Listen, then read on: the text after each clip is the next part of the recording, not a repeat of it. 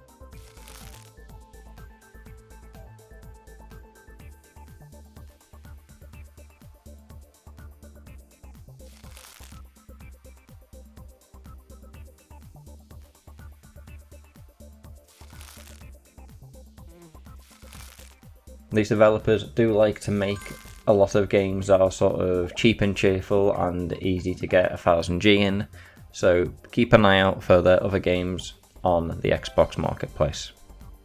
They also like to update their games regularly to add more achievements, so also keep it installed and keep an eye out for when that happens.